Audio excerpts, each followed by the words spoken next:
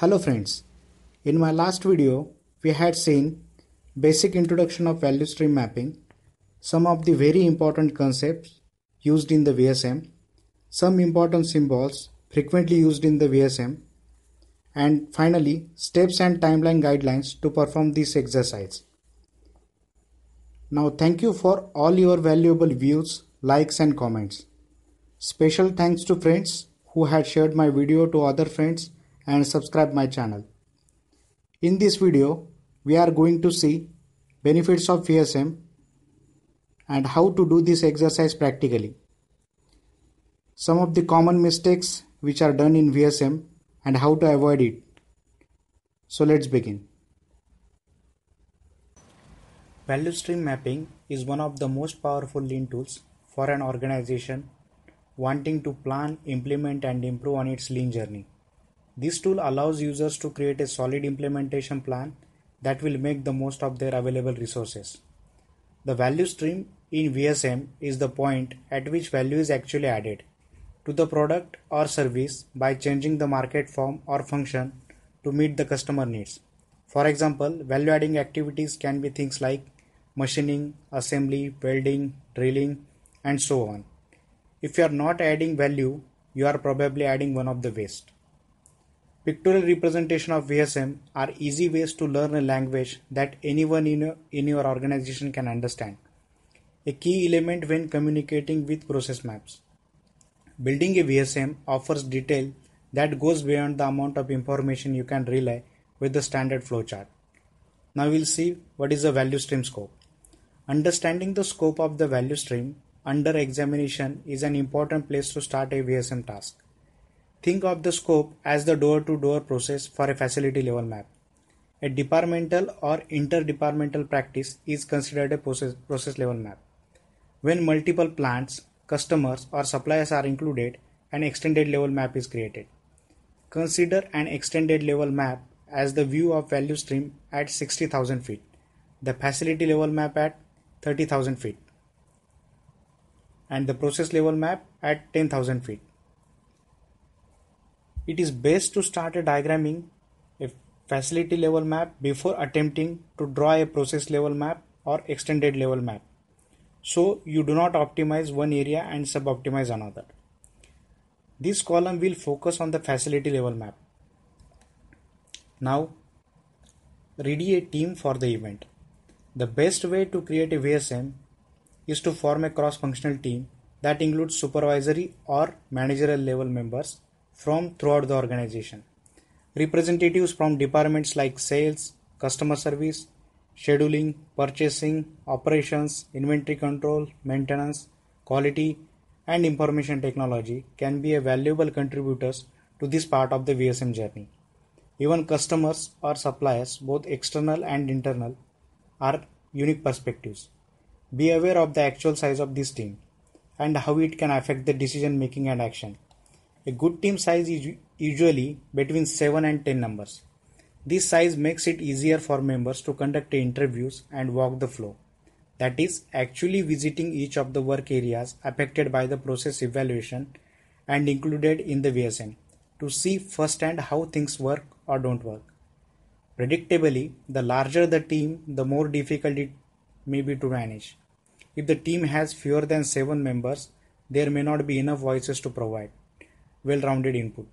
Finally, never create a map with a team of 1. You will not get enough valuable input or cross-functional dialogue, or the results may be biased for one area, person or department. Now we will move to the Kaizen Kick-off. One of the team is formed. A 3-day Kaizen event is usually enough to create the current state and the future state maps, along with the draft plan on these deliverables is highlighted. More time may be needed to complete the detailed draft plan and determine the resources required to implement the lean ideas. It is important to designate an individual with previous experience in VSM to facilitate the Kaizen event. At the Kaizen event, the team must complete 4 important steps to progress through VSM. Determine the process family, draw the current state map, determine and draw the future state map, and finally draft a plan to arrive at the future state. Now, one of the most important parameter is the process family. A process family, also known as a product family. It is a group of products or services that go through the same or similar processing steps. To determine your process family, create a matrix similar to the example as shown in the figure.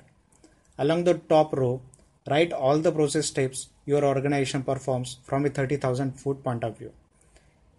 In the first column, the parts, for example, components, stock keeping units, finished goods items or services, etc., your organization makes or provides. Place and cross in the corresponding box if the parts goes through the processing steps. Many cross-functional teams skip this step in the process. A team may decide this step seems unnecessary. The team may mistakenly believe it has already identified the value streams, or it may consider this step too difficult or incomplete to perform. I must emphasize this point again, do not skip this step. Building a process family matrix can save you much time in the future and help avoid headaches down the line. Taking this step will help everyone understand the value stream and where they are in the process. For example, one company claimed it had a very simple process and the team elected not to perform this step. There were many process steps. The team didn't consider the steps not in the main flow, so these parts were not included in the original matrix. After a closer examination, the team had thought its company had only one process family, actually had 9 families. After completing this vital step, examine the matrix and look for parts that go through the similar or exact same processing steps. Search for items or parts that share around 80% of the steps. Look for items or parts that would make sense if they were crafted alongside each other in a manufacturing cell. In other words, consider items or parts that share many of the same steps, procedures that can be created together by the same workers using similar or related steps more efficiently in the same manufacturing cell. At this point, the team must select the particular process family it will be concentrate on the current state map. Every organization may have a different reason for selecting one process family over another when deciding which map to draw first or which order it should map out its value streams. Here are some criteria the VSM team may use to decide which process family to draw. It may be biggest bang of the buck, it may be largest reduction in the lead time, or it may be biggest impact to the customer, it may be highly probability of for the success, most visible to stakeholders, it may be new product line, or having a higher volume or higher quantity. Now, plotting the current state. The current state map should illustrate how your organization process performs in a today's work environment.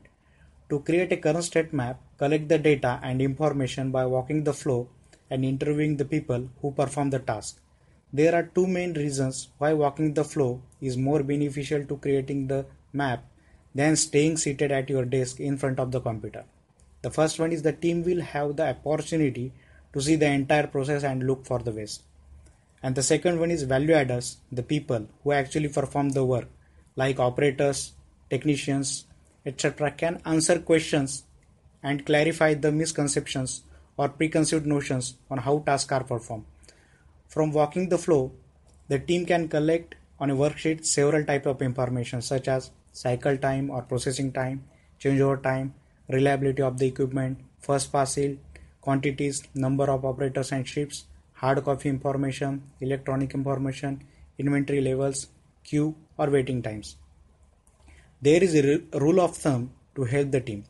If the information is in the ballpark, then it can be used to get started. For example, if an operator says his machine breakdowns about 4 hours every week, the team can mark down 90% for reliability of the equipment. If it is discovered later the actual reliability was 91%, that difference wouldn't have that much of an impact. 90% was bad enough for the team to know some changes were necessary. You do not have to wait for perfect data, but wrong or disinformation need to be clarified. If you are in doubt about any of the data, then consider measuring it to verify. Now, one of the most important parameter in a VSM is a pencil and paper. With the information gathered from walking the floor and ensuring team discussions, it's now time to sharpen the pencil and put the lead to the paper. Any VSM can be drawn using simple symbols or icons. We had seen some of the icons and its meaning in previous slides. Once the information had been collected, I recommended drawing the map on 11 by 17 paper. It's a landscape paper, using pencil and probably with a large eraser.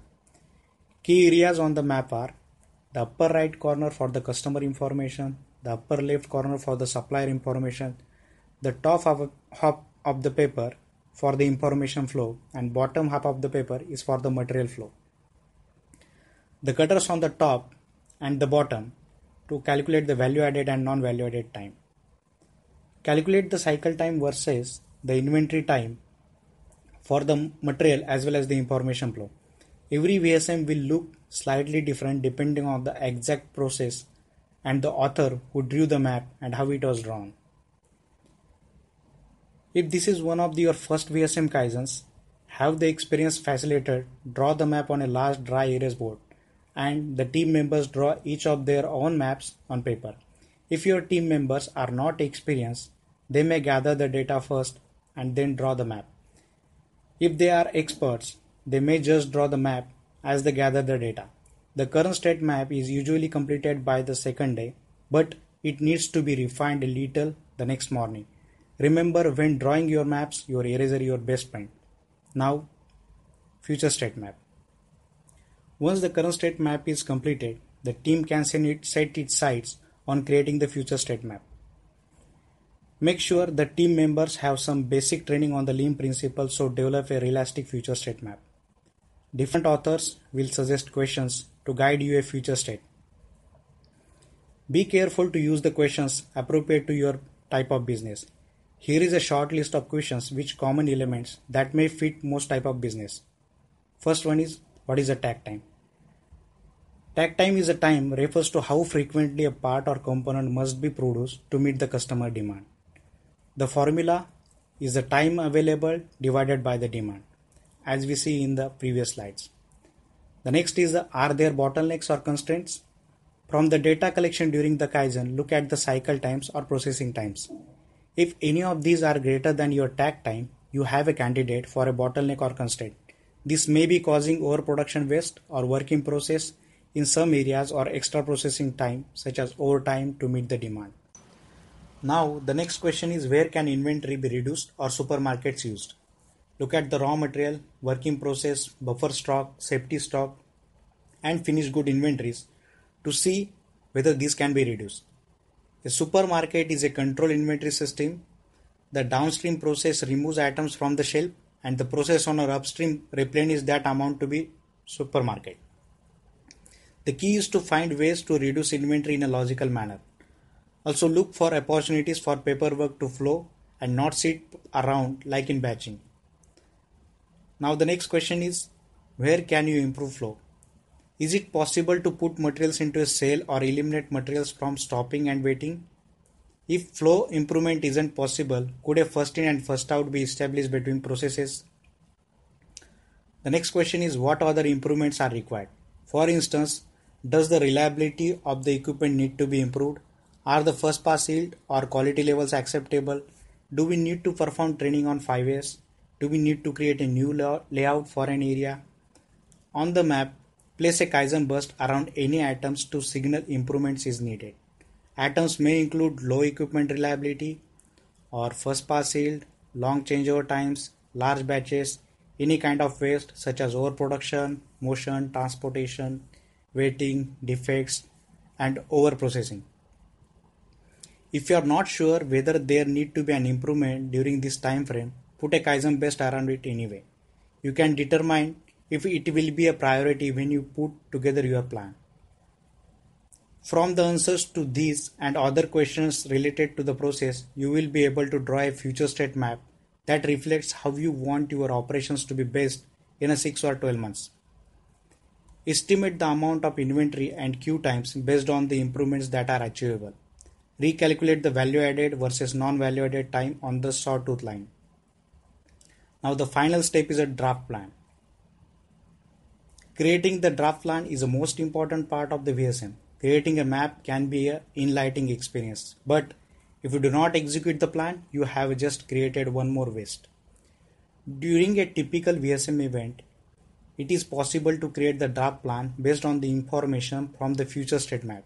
The plan will need further refinement, especially in determining resources required such as time, people, and budgets.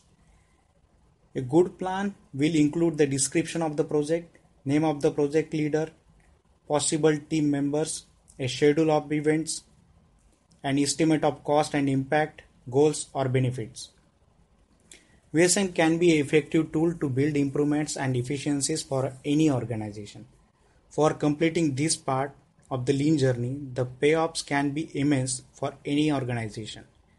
VSM requires a dedicated team ready to ask difficult questions and think beyond the current state, and a team not afraid to admit error and use that eraser a few times along the way. Please press the like button if you have liked this video, add your valuable comments, share this video to your friends who need it, and subscribe my channel. To get the notifications of new video I have added, go to the YouTube settings, notifications, learn and apply, and click on the bell icon. And finally, thank you for watching.